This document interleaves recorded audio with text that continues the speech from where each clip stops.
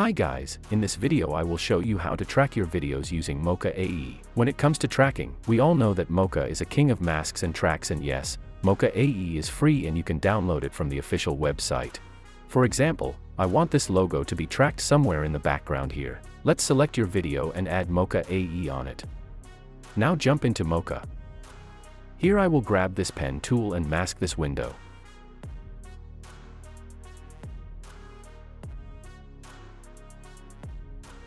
Now let's click on Surface and make the same selection, but Surface should be a bit bigger.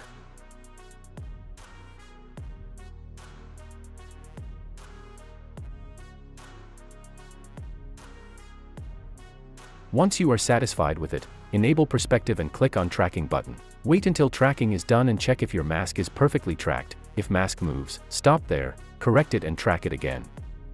In my case, Mocha did a great job as always. Let's hit Save button now and then close Mocha AE. Expand tracking data and click on Create Track Data. Change Export option to corner pin that's supported with motion blur.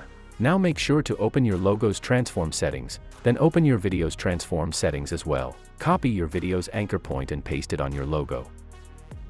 Now select your video again and go to Mocha AE. Click on Layer Export to and select your logo here. Now hit apply and as you can see the logo is tracked perfectly there. In case if you want to scale it, you can't do it cause of this keyframes on scale here. Before you scale it, make sure to click on scale stopwatch icon to remove all keyframes. Now feel free to scale your logo or any object you use to track. Hope this video was helpful. Thanks for watching and like the video please.